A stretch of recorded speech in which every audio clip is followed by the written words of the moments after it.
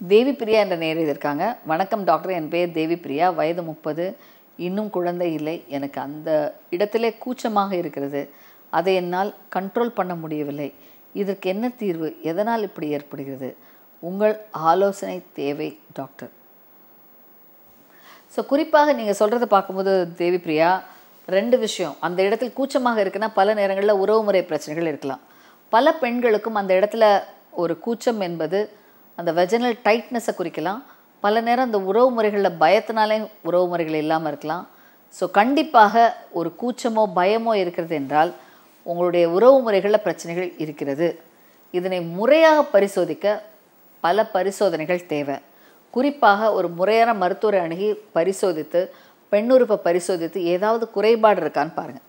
எனக்கு தெரிஞ்ச ஒரு பேஷண்ட் பல ட்ரீட்மெண்ட் எடுத்து பல ஐயுஐ ஒரு 8 தடவை பண்ணிவிட்டு IVF பண்ணிவிட்டு என்னிடம் வந்தாங்க. அவங்கள பரிசோதித்து பார்க்கும்போது அவங்க ஹைமனுக்கு மேலே ஒரு செப்டமே இருந்தது. அவங்க உறவு முறைகள்னு முறையாக இல்லாமல் வலி இருக்கிறது என்பதனால முறையாக தாம்பத்திய உறவு இல்லை, அதற்கு மேலே ஒரு செப்டம் இருக்குது. அந்த செப்டத்தையும் சரி செய்யலை. இதனால் உறவு முறைகளே சரியாக இல்லாதனால குழந்தை பேர் பெற முடியல.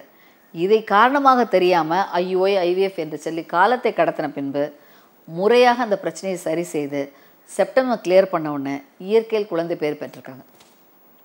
ஸோ அந்த வகையில் கூச்சம், அந்த இடத்துல கூச்சம் என்பது என்ன காரணம்னு பார்க்கணும்.